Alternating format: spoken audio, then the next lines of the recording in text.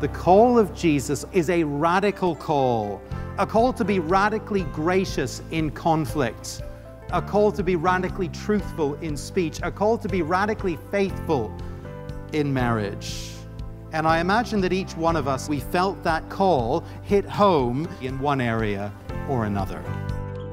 Welcome to Encounter the Truth with Jonathan Griffiths. Today we continue our message, Living Out True Righteousness. And, I think of the radical call of Jesus on our lives. And that means that as we come to know Him, we ought to expect change, and maybe even some pretty drastic change from the person we were before we came into that relationship with Jesus. Absolutely. Listening to, reading the teaching of Jesus on the nature of the Christian life and what it is He calls us to, it's immensely challenging. It's actually very, very uncomfortable, even for those who've been believers for some time, to see that the standards of Jesus are so very high. And I find as I read Jesus' teaching in the Sermon on the Mount, I find I have to turn to Him and ask for His mercy and His grace and His help by His Spirit to be what I simply can't be on my own. Yeah, I think all of us, if we have walked with Jesus for any length of time, know what that's like to cry out to Him and ask Him to work like that in our lives. Today we're going to continue to look at this from Matthew chapter 5. We're looking at verses 21 to 48 today as we continue our message, Living Out True Righteousness. Here is Jonathan. The second part of His call, very briefly, is this. He calls us to truth in speech. Verse 33. Again, you have heard that it was said to the people long ago, do not break your oath, but keep the oaths you have made to the Lord.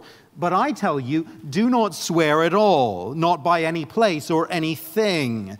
Then down to verse 37, simply let your yes be yes and your no, no. Anything beyond this comes from the evil one. Evidently, in the Judaism of Jesus' day, an elaborate system of oath-taking had developed whereby the seriousness of an oath was judged by the thing or the person you swore it by. The closer you got to swearing by anything related to the Lord Himself, the more binding the oath became. That's why Jesus talks here about swearing by heaven or earth or Jerusalem, etc. What's going on here in the background is that the oath has become non-binding if it is not directly related to the Lord. And so actually oaths, in a kind of circuitous way, oaths had become actually an occasion for bending the truth rather than speaking it and confirming it with sincerity. If someone swore to you by heaven that they were going to do something, that might mean that there was an 85% chance that they were actually going to do it. Heaven is, after all, pretty closely related to the Lord. If someone swore to you by Jerusalem that they were going to do something, maybe, I don't know, there was a 70% chance that they were going to do it. It's a bit further, than heaven from the Lord, but it's still very important. Pretty close to the Lord, but a step down. And so I wouldn't hold my breath necessarily that it's going to happen. And in this way, oaths became an opportunity to sound serious on the one hand, but to avoid an absolute commitment on the other. And so what we've got here is a culture in which truth has become negotiable. And against that backdrop, Jesus says that His people must be marked by a simple and straightforward adherence to the truth. It mustn't take a solemn oath for a kingdom person to actually speak the truth and to be relied upon to speak the truth. It's simply got to be what we do whenever we open our mouths. We speak the truth. But like the days of Jesus, we live in a day where dishonesty is so often simply assumed. That's how things are. It's what we've come to expect. We're instinctively skeptical, aren't we, of the people we do business with. We're skeptical about politicians. We regularly doubt the truth and veracity of the news reports that we read and hear. We're used to hearing lies. We've heard them plenty. And far too easily, you and I become accustomed to speaking them as well. How hard we find it to refrain from massaging the facts just a little bit to make ourselves look a little bit better. How hard we find it to resist omitting details from an account to save ourselves trouble or guilt. How easy we find it to forget about commitments that we've made, to fail to do things we said we would. How easy we find it to let down our friends and our family, our colleagues and our neighbors, because we don't stick to what we've said we'd do. But Jesus says that his people are to be people of simple truth, of consistent reliability. Our word is to be our bond, our testimony, truth without exception. Grace in conflict, truth in speech, and finally, the third element of the call of Jesus, fidelity in marriage. Verse 27. You have heard that it was said, do not commit adultery, but I tell you that anyone who looks at a woman lustfully has already committed adultery with her in his heart. Any God-fearing Jew would know the commandment, do not commit adultery. And each one of us here, whatever our religious background and knowledge of Scripture, would be familiar with that as well. But like in Jesus' day, many of us here today might feel that we have managed to keep that important commandment if we have not had a physical relationship with someone who is not our spouse. But where we might congratulate ourselves for obedience, for keeping the commandment, for keeping the letter of the law, Jesus instead brings a deep challenge at the level of heart and mind. You've heard that it was said, do not commit adultery, but I tell you that anyone who looks at a woman lustfully has already committed adultery with her in his heart. In a sense, the words of Jesus in verse 28, they speak for themselves, and the challenge is clear enough without a great deal of extra comment. But we do need to acknowledge, frankly, today that this is one area where we as a society have completely lost our bearings. And it's an area where the Christian church is very deeply compromised. It's an area of challenge in any time and in any age. It was, of course, a challenge for the first listeners of Jesus' sermon. That's why he bothered to say it then. But we today do live in an era where the standards of public decency have plummeted, where what is acceptable in terms of sexual content in mainstream broadcasting, it's changed rapidly, and where the internet has created this whole new realm of completely unregulated media content. And the result of all those factors is that our society is now experiencing what we all know is an epidemic of addiction, really, to sexually explicit imagery. I could cite all kinds of shocking statistics to reinforce the point. The money value of the pornography industry, which is astounding, the huge levels of use of the material, the impact on children and teens, the ramifications for marriage.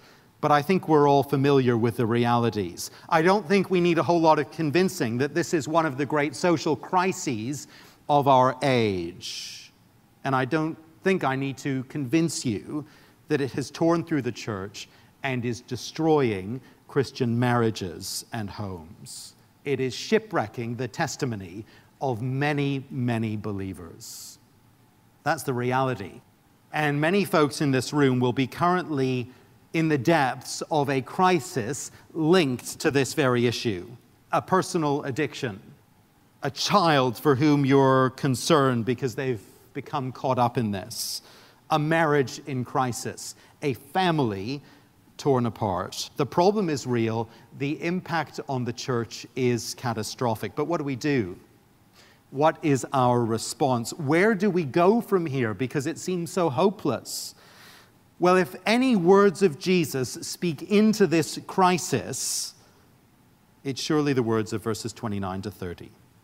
What does Jesus say to the person who is tempted to look adulterously at another person, who is caught in a dreadful pattern of doing so? Verse 29, here is the instruction of Jesus. If your right eye causes you to sin, gouge it out and throw it away. It is better for you to lose one part of your body than for your whole body to be thrown into hell. And if your right hand causes you to sin, cut it off and throw it away. It is better for you to lose one part of your body than for your whole body to be thrown into hell. What's Jesus saying here? Is he saying that we should quite literally gouge out our eyes and cut off our hands if this is a problem for us? Well, no, I do think he is using some hyperbole, some exaggeration to make a very serious point. He's telling us to be radical. He is telling us to be outrageously radical in dealing with this particular issue. He's telling us to take steps that we might well view as outrageous and absurd, costly and painful, excessive and drastic. He is urging us to take those steps in order to keep ourselves from temptation in this particular area. And as he urges his people to take those steps, he sets out for us the compelling reason for taking them. It might sound drastic to gouge out an eye or cut off a hand, but here is the bottom line. It is better for you to lose one part of your body than for your whole body to go into hell. It is worth taking whatever costly steps are necessary, however drastic they are, to deal with this sin, because the stakes are immensely high. They could not be higher. So what might it mean to take the kind of drastic action that Jesus is speaking of here? What if you're someone who has a particular sin problem in this particular area? What do you do? The key seems to be to identify where the points of danger are. If your eye causes you to sin, says Jesus, if your hand causes you to sin, gouge it out, cut it off, he says. Taking that principle of drastic action, the question then becomes, where are the places where you are tempted to sin? What are the things that provide occasion to sin? For many today, it will, of course, be electronic devices connected to the internet. I think we all know that's the case. That's the big issue. That is the point of temptation for many. And if that's the case for you, then drastic action with those devices and with that access is what is needed.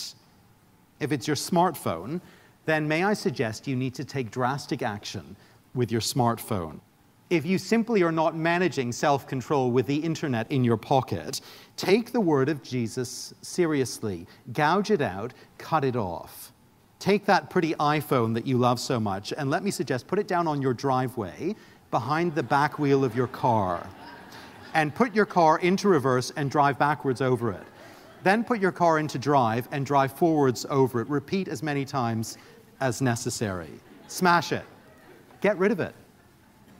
If your right hand causes you to sin, cut it off and throw it away.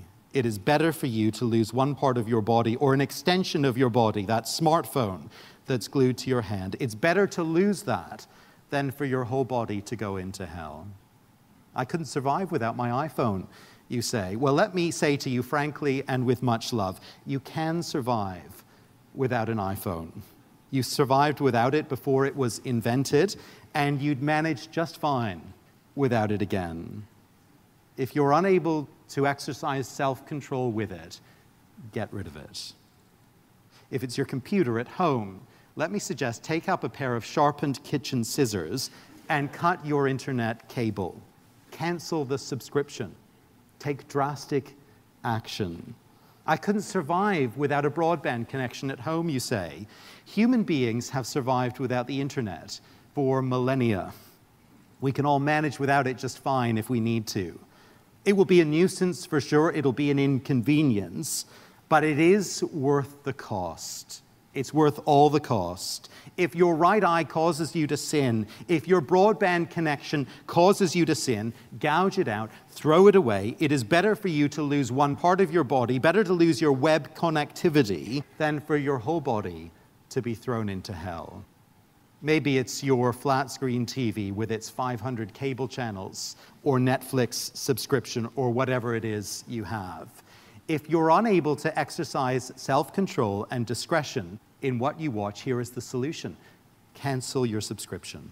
Put the flat screen TV on Kijiji and use the money to buy some good books. Deal with it. Take drastic action. Maybe it's a particular person. Maybe it's a particular place. Stop seeing that person. Don't go to that place. Maybe it's a colleague at work. There's just some spark there, and you can't seem to get past it. How about this? Quit your job and find another one. Drastic, yes, but isn't that what the Lord Jesus is talking about here? Cut off your hand, he says, gouge out your eye. Anything to avoid shipwrecking your faith. Anything, he says, to avoid the ultimate judgment of God. What do you need to do? What drastic steps do you need to take, even today, in response to this call and this warning from the lips of Jesus? Before we leave this topic, it is worth just saying and acknowledging that some will take a whole series of very drastic steps, but still be stuck in a dreadful cycle. And there seems to be a pattern akin to addiction and little hope of escape. And it is true that in some cases, professional help is needed and can be a tremendous help. It's worth knowing that there is help available, and if you need to explore that further, please do speak to one of the pastors here, because we'd love to point you in the right direction. Jonathan Griffiths here on Encounter the Truth. Our message is called Living Out True Righteousness. And, you know, it is good to know that there is help available. And if you maybe could use some help, some of the resources that Jonathan was referencing, then you can always contact us here at Encounter the Truth. We'd love to help as we're able. The phone number to call, 1-833-99-TRUTH. That's 833-998-7884. Well, I do hope you'll stay with us. We're going to get back to this message from Jonathan in just one moment, but I do want to let you know that if you ever miss a broadcast, if you join us late, if you have to leave early, or you want to go back and listen to a program again, you can always do that through our website. Just come to encounterthetruth.org. You can stream the program or download an MP3 for free. You can also listen with the Encounter the Truth app. Simply look for that at your favorite app store. Again, just look for Encounter the Truth. Well, let's get back to the message. Once again, here is Jonathan. In the next verses, Jesus continues to deal with the topic of adultery, but he changes topic now, and he focuses specifically on the question of divorce. Verse 31. It has been said, anyone who divorces his wife must give her a certificate of divorce. But I tell you that anyone who divorces his wife, except for marital unfaithfulness, causes her to become an adulteress, and anyone who marries a divorced woman commits adultery. Speaking into a world where the Old Testament limitations on divorce had become, at least for some people in Judaism in that day, had become a license for divorce for almost any cause. Speaking into that context, Jesus has something radical yet again to say. The person who divorces his wife, except for one particular reason that we'll come to, the person who divorces his wife causes her to become an adulteress. Now, the background here is that the divorced woman would need to seek remarriage as a means of financial support in an economy where men were the main breadwinners. And so the husband who divorces his wife, who casts her off, and places her in a position of needing to remarry to survive, he makes her an adulteress. And why is that so? It's so because whatever a court may say, the original marriage remains binding on her. And so remarriage actually becomes an act of adultery. And similarly, anyone who marries a divorced woman commits adultery, says Jesus. What's the point that Jesus is making? Why is he branding remarriage adultery? The point he's making is that marriage is a more significant, a deeper, a more binding union than people realized. It can't just be broken by any old divorce. It's not that easy. A certificate of divorce may be written up, but the marriage bond is not broken simply by a piece of paper. And so another marriage counts as adultery. Later in Matthew's gospel, Jesus will remind us of the basis of marriage at creation. There was something profound in the union of Adam and Eve, something God-given. He made them one flesh, we read. And it was something that was never designed to be broken in this life. If Jesus was speaking into a context of casual and easy divorce in his day 2,000 years ago, that trend has only increased in ours. Divorce is so common in our society as to be hardly worthy of note or of comment. Some marriages work, some marriages don't work, and it's nothing to get too wound up about. our society says. That's what the world says. That's the context in which we live. But Jesus insists that the standards of the kingdom are altogether different, altogether higher. Whatever the world around us may say, marriage is still the permanent one-flesh union that God created it to be at the very beginning. And there's no such thing as casual divorce for the believer.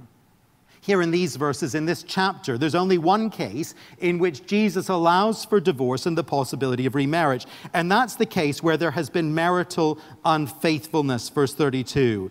He doesn't define precisely the nature of this sexual immorality and marital unfaithfulness. But presumably the logic here is that an act of marital unfaithfulness breaks and defiles the one-flesh union of marriage. The offended spouse cannot be bound to stay married to the unfaithful partner, although, of course, they're not bound to leave either. But divorce becomes a genuine possibility. And remarriage after such a divorce, says Jesus, is not adulterous, because this marriage bond has been broken in a fundamental way. That seems to be the logic and the implication here.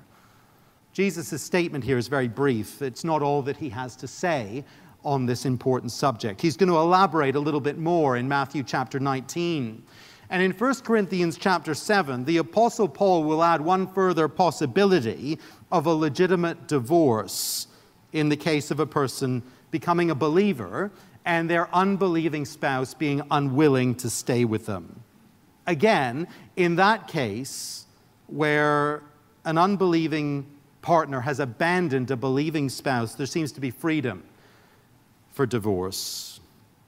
Those seem to be the two clear possibilities within the New Testament for allowable divorce. And so we encounter here, yet again, a radical ethic on the lips of Jesus, a countercultural way of life.